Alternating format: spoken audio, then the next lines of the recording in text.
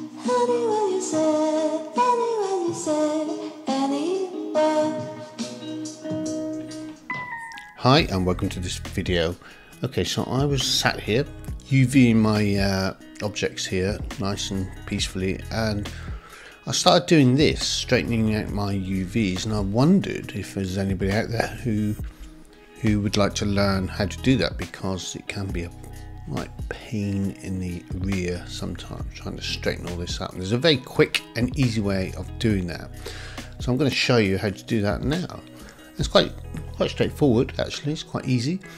So all you do in your UV editing window here, first of all go to your island that's wobbly like this.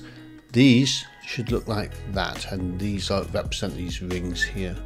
So first of all, find one of your quads on your island that's clearly not straight. So let's do this from here. So you select, we're going to work on this one quad here. Let me select the quad. We're going to work on this one here. Go back to, make sure vertex mode is selected up there. Right, select two verts. We're going to scale it on the Y, like so, and press 0 on your keyboard to straighten it. It didn't look like it moved then, but it did. Think of those as straight. I'm going to come down here. We'll see it better work when we do the X in a moment. So select these two down the bottom here, scale Y, and you can see that if you do that they wobble. Just press 0 to align them like that. Here we go. Now we're going to do the X. So shift those two, scale X like so. You see it wobbles, press 0 and they align.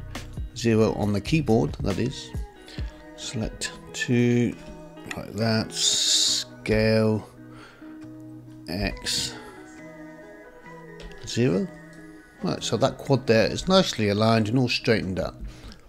So all we do now is go to quad, select your quad and press L on your keyboard, not A, because you don't want to select everything, just the island that you're working on. So select L and right click, follow active quads, and there we go.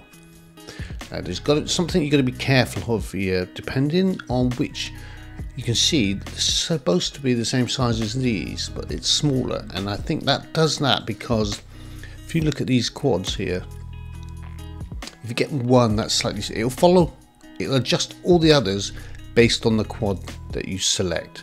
So you've got to be really careful of that. So if you do a really small one, it'll shrink it smaller than the original size. If you do a much bigger one, then it will scale it up to that, proportionally to that quad that you've selected.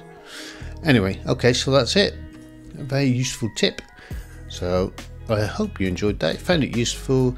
Just don't forget to click and subscribe. I know I've been a bit quiet on this channel lately, but I'm picking it up now because one of our projects coming to an end, so I've got a bit more time.